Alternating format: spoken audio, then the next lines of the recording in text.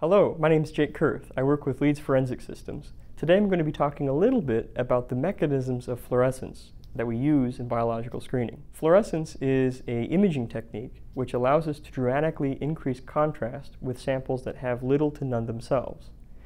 Fluorescence in its most simplified form is a naturally occurring phenomenon when electrons of a sample are excited to a higher energy state, and when those electrons fall to their lower energy state, they emit energy in the form of light, which we can detect. It's actually a more complicated system or process than this, where there's non-radiative energy exchange, such as heat. However, this is a good fundamental understanding of fluorescence mechanisms.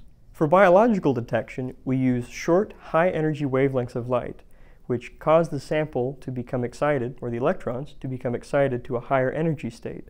And when the electrons fall back down to their normal energy state, for the vast majority of the time, they emit a longer, lower energy wavelength of light, which we can then detect.